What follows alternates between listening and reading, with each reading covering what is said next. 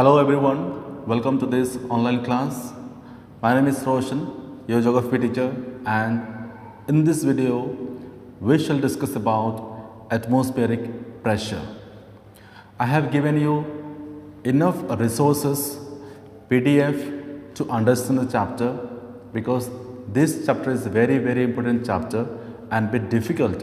But once you understand the concept of this atmospheric pressure, it is very easy to understand it and it is very easy you find it. So let us start with introduction and the concept of the air pressure. Here two terms are there to understand atmosphere and pressure, both together defining atmospheric pressure. Atmosphere means in simple term it is air, right, and pressure in simple term it is the continuous force that is exerted or weight of the air. So both when you combine together, atmospheric pressure means the weight of air in a particular place. So that is how we define it in simple term. We are surrounded by air on earth, but we do not see it, yet we feel it. As we breathe, we feel it and we do not feel the pressure of it. So, air pressure and winds are invisible elements of weather which influences all other components of weather, that is temperature or humidity. Alright, that's why the variation in air pressure, the air pressure will vary or will change place to place due to the differential that occurs of the temperature and heating of the atmosphere. So the atmospheric pressure will be high when there is a low temperature and the atmospheric pressure is low when there is high temperature. So inversely related, depending upon the heating of the atmosphere, the change of the atmospheric pressure is seen in a particular place, and that differs place to place. Same amount of the atmospheric pressure is not there. Somewhere it is high pressure, somewhere it is low pressure. Due to this difference, there is a flow of wind. The wind always flow from high pressure to low pressure. So that's what the movement of the air takes place. Now let us understand the concept of air pressure. Like all other materials or any other objects has weight on it. So air also has weight. Us, how can we see that when we see, take the example of cylinder. Cylinder is filled with gas and is having a lot of weight on it, right? You cannot lift it up because it is filled with gas, and when a bit shake it, what happens? It dashes with the container vessel. So it has weight. Why we feel the weight? Because the gas is compressed in a cylinder, right?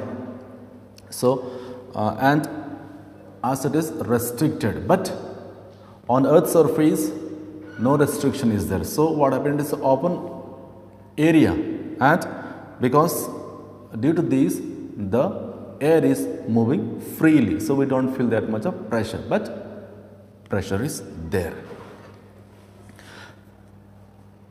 Atmospheric pressure or atmosphere is bounded or closed by the land and sea.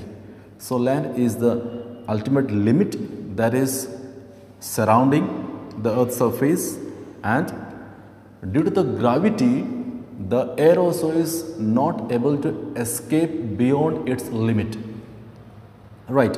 So due to gravity, the air is confined towards the surface of the earth and towards the landform and the sea, and beyond the atmosphere, that is, let's say example of 480 kilometer, or the higher we move, the density of the air reduces, and this air is trapped within the atmosphere because of the gravity. It is pulling down and keeping the amount of the air that is present, right. So air pressure therefore can be defined the force exerted against the surface by continuous collision of gas molecules, right. So there is another two terms. The atmospheric pressure is determined by two factors, that is temperature and density, all right. So when temperature is more, there is a low pressure. When temperature is less, there is a high pressure, inversely related, right. But the density becomes the surface of the earth having more density of the air because it is close together, and it is due to the gravity they are having the more thickness or denser on the surface of the earth. So since air pressure is proportional to density as well as temperature, it is proportional to the density and as well as the temperature, but the change of either of these, density or of temperature, will have the change in the atmospheric pressure. If there is low pressure or if there is a high pressure, it is due to the change of density or that is temperature. So it can be described as pressure is equal to density and temperature, right.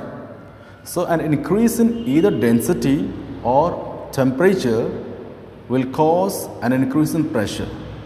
The atmosphere exerts a pressure of 1034 gram per square centimeter at sea level. Okay, so 1034 gram per square centimeter. Remember this unit.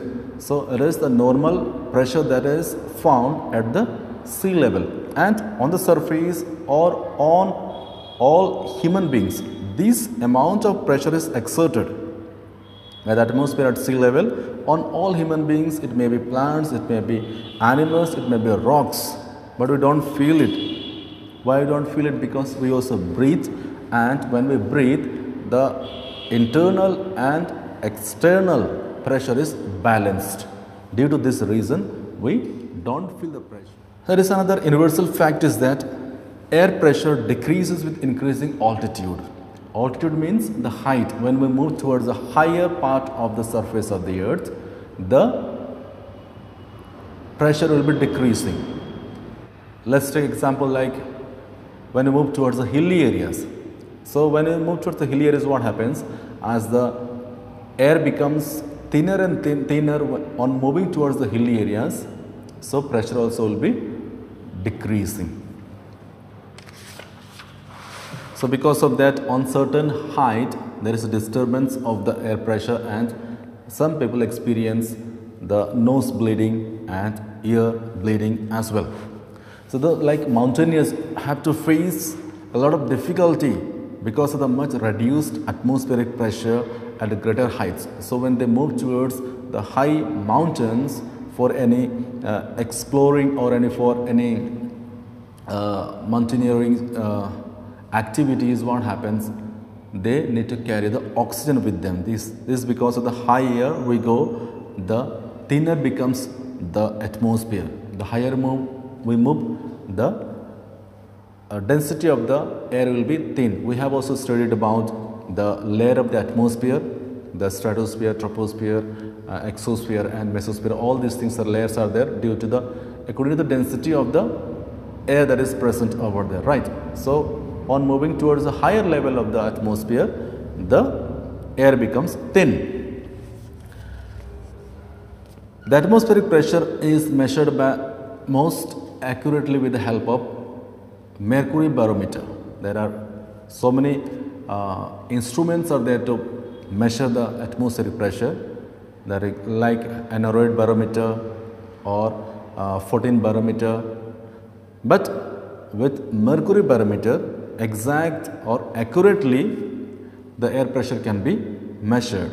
The rise and fall of the atmospheric pressure is indicated by corresponding rise and fall of the mercury column in the glass tube. So due to the mercury column that is present in the tube in the instrument, will be giving the reading of the rise and fall of the atmospheric pressure. The standard sea pressure is given as 1013 MB, that is 1013 millibar. The unit of the measurement of the atmospheric pressure is millibar at a temperature of 15 degrees Celsius at altitude of 45 degree north. This is equivalent or 29.92 inches or 76 millibars of mercury. So this reading is given in the instruments. So this much of mercury will be given, that is 76 millibars of mercury.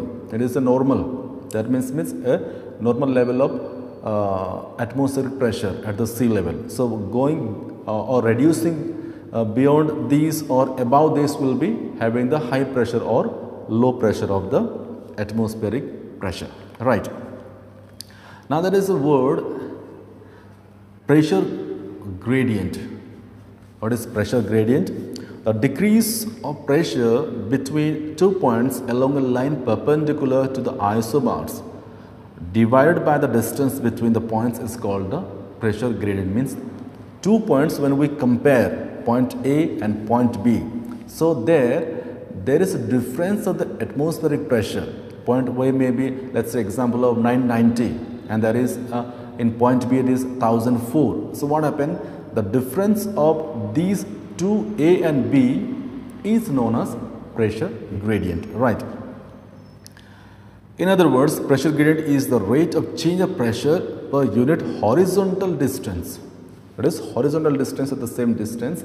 If there is a change of the unit of the atmospheric pressure, that is termed as pressure gradient. So on the map, the weather map, so many lines will be shown. So this isobar means in this term, that is the imaginary line joining the same amount of the atmospheric pressure on a particular place. That is known as isobar. Isobar closely drawn closely on the weather map represent a steep pressure gradient. So like when you go to higher classes like 10th standard, there is contour lines are there. So when contour lines, when you see observe it, if they are closely drawn, that means you understand it is the steep slope.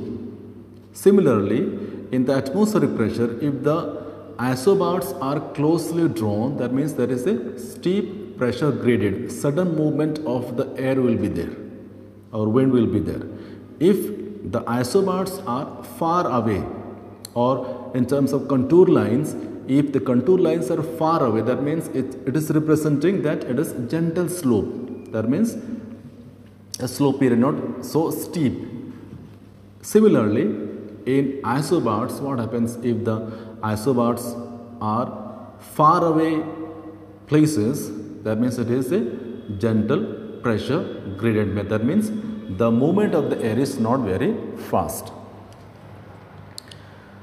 Isobars drawn closely on the weather map represent a steep pressure gradient, while isobars drawn farther apart indicate a weak pressure gradient. Pressure gradient affects the velocity of the wind. As air or wind moves from high pressure to low pressure, the velocity of the speed, that is from the high pressure to low pressure, depends upon the pressure gradient. If they are closely drawn, it will be having the more speed. If they are drawn very far away, it will be less speed. So the velocity of or speed of wind depends on the pressure difference between the two places. Wind speed is more when pressure gradient is more or steep. Then again, wind speed is less when pressure gradient is less or gentle. So these were the few points regarding the concept of the air pressure. Right. So any doubt, any queries you have, please do ask in WhatsApp or in YouTube. There are many things to learn. I have given enough information regarding the atmospheric pressure. Now you will be able to understand exactly what is the content, what is the information that is given in the atmospheric pressure or regarding this topic. In next video we shall discuss about the factors affecting the atmospheric pressure or factors affecting air pressure. Thank you so much. Have a nice day.